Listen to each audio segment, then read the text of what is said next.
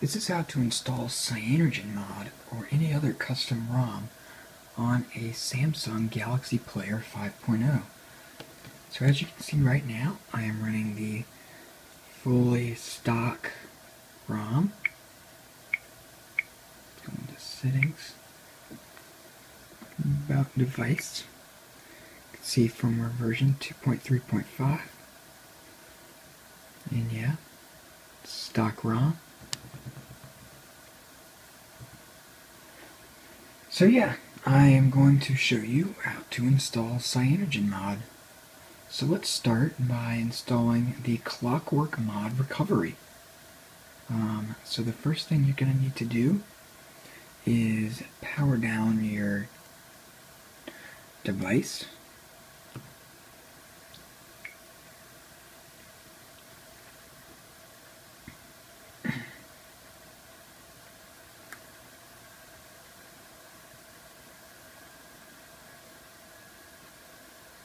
Now once it shuts down, you will need to put the device in download mode.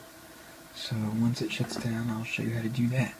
So how to put it in download mode is you hold the down volume button while holding the power button. So as you can see, I'm doing that. And you can see it is in download mode. It says downloading. So now plug in your USB cable. Actually, before you plug in your USB cable, you're going to need to install the Samsung mobile device drivers. Samsung mobile device drivers. I'll put a link to the driver package in the description. And you will need a few utilities and files, one of which is Odin. As you can see, I have it right there. You will need, oh whoops, that's not it. You will need this file. This is the custom recovery with Clockwork Mod Recovery. And this is actually the stock ROM. I'll put a link to this in the description as well. So you can install that if you don't like CyanogenMod. So, the version of CyanogenMod I'll be using is 10.2, by the way.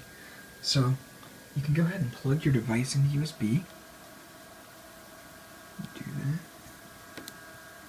As you can hear, the computer has detected it. Now what you want to do is open Odin.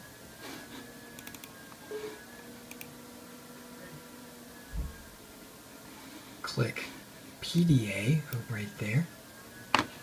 Select the that dd.tar file there. Press open and click start. Now flash the kernel, as you can see there. And the system will start rebooting. Let it boot back up into the operating system, and then you will need to actually flash a CyanogenMod 9 ROM before you flash a CyanogenMod 10 ROM. So I'll put a link to that in the description as well. So yeah, I will resume the video once the device boots up and I get the ROM. Okay, so as you can see, I've gotten the CyanogenMod 9 ROM copied to the SD card of the device. What you'll need also are the CyanogenMod 10.2. This is the actual ROM right here. This includes the international kernel, and this is the USA kernel, which I'm going to need to flash later since I have a USA device. I'll explain the differences between them in just a second. But what you're also going to need is the GApps package. All of these files are located in the thread for the CyanogenMod 10.2 ROM, which I'll put a link to in the description. So this is the GApp, and the reason you'll need this GApps package is because the one included, or the normal GApps package, is actually too big to fit on the system partition of this device with the CyanogenMod 10.2 ROM. So you have to use a cut down version, which is what this is. So you can just use the core, and you can also install these add-ons. So I like to install Face Unlock and Genie Widget, because I find those sort of useful. Mainly Genie Widget. Face Unlock I'm just installing just in case I ever want to use it. So, once you've gotten all those files on your device, you can go ahead and boot into recovery. Or actually, hold on. Let me explain what the difference between the international version and the USA version of this device is. So as you can see here, I have the USA version. The USA version has a capacitive home button instead of a physical home button, which is what the international or Korean devices have.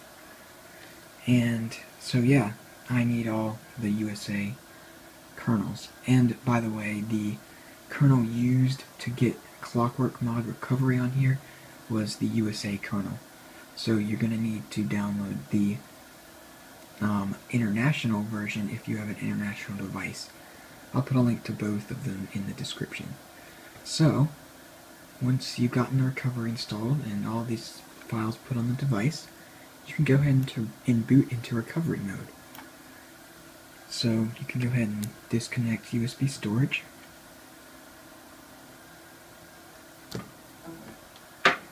And shut down the device.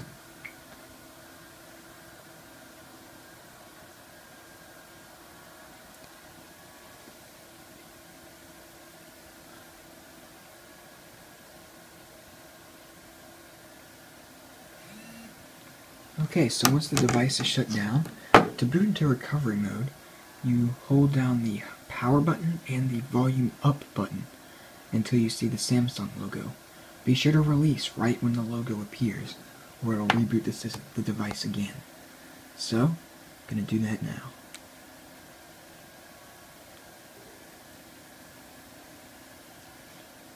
And you will now boot into recovery.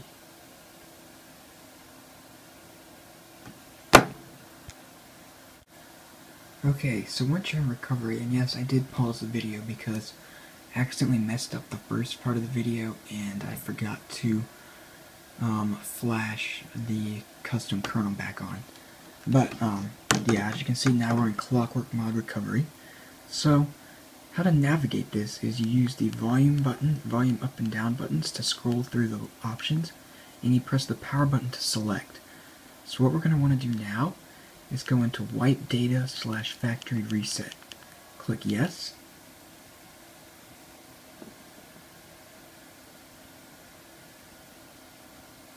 Just wait. Now, scroll down to mounts and storage and go down to format system.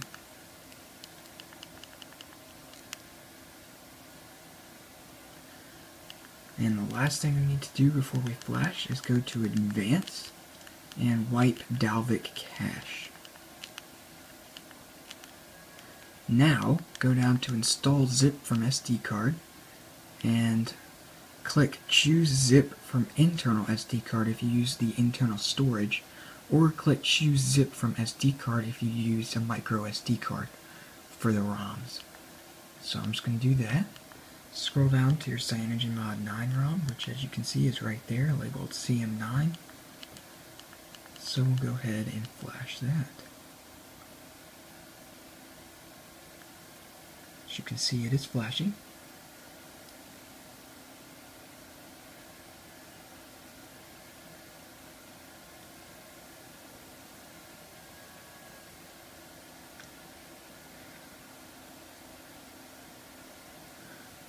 Now this part of the install is sort of a pain because you have to actually boot into the operating system before you can actually flash CM 10.2, but alright, so as you can see it's done. We'll do go back and reboot system now. Now, do not go into recovery using the key combinations.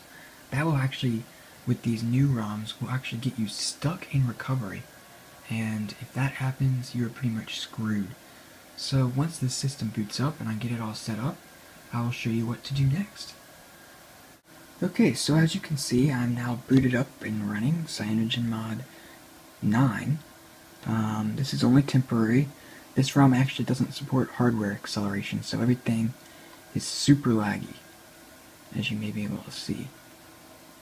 So, now hold down the power button, click reboot, and click recovery, and press OK. Now, rebooting into recovery this way will not get you stuck in recovery. So we'll just wait for that to boot.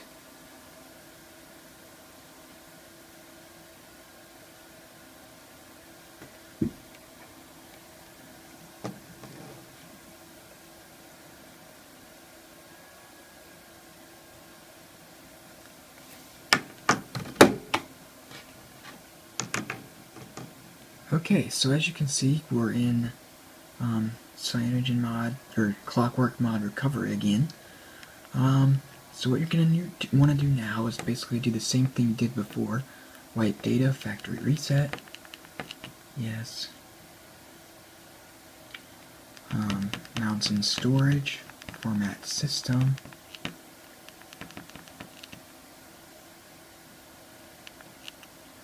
And then lastly, advanced wipe Dalvik cache. Now click install zip from SD card and go to the CyanogenMod 10.2 ROM, which is right above the highlighted one there. So go ahead and flash that.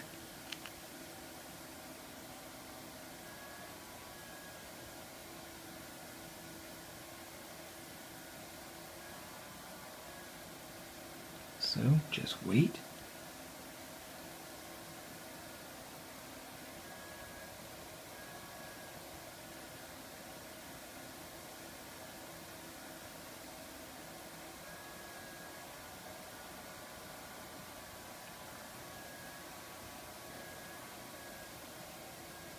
It does take a while, as you can see.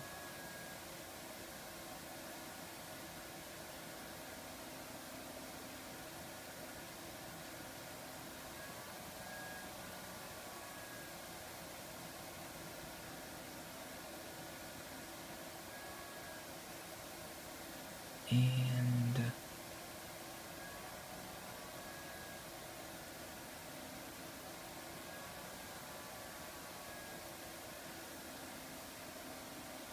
should be done in a minute.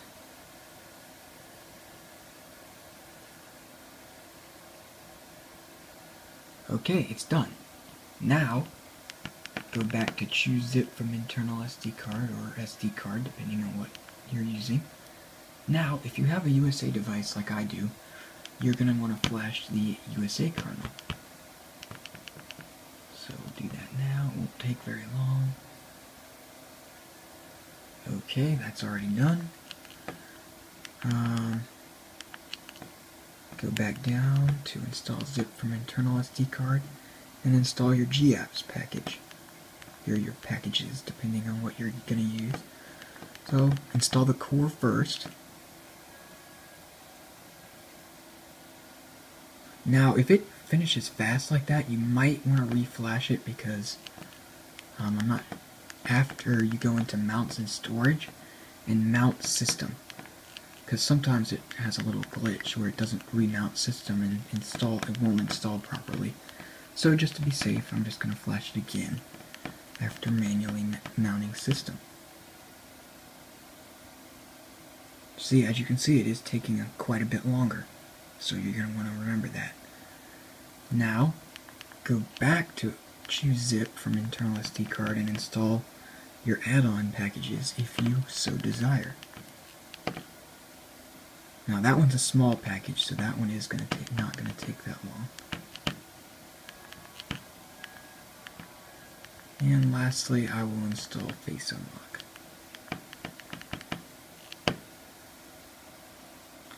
Now actually you might want to redo that again because it didn't look like it mounted system. So just be aware of that. I'm going to reflash both of those.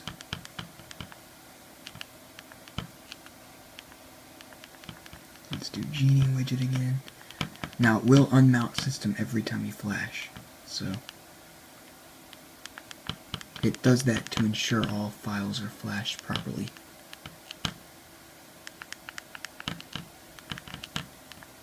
And lastly, face unlock. Yep, it is taking a little bit longer, like I anticipated. And finally, reboot the system.